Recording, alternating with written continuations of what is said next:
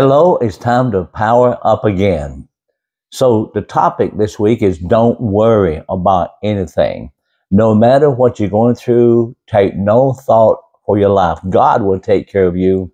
You know, the Bible says in Psalms 55:22 in the Amplified Bible, it says, cast thy burden upon the Lord, releasing the weight of it, and he will sustain you.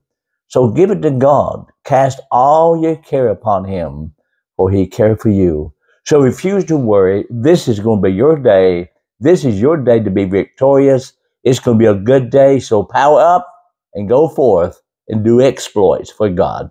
Love you. God bless you.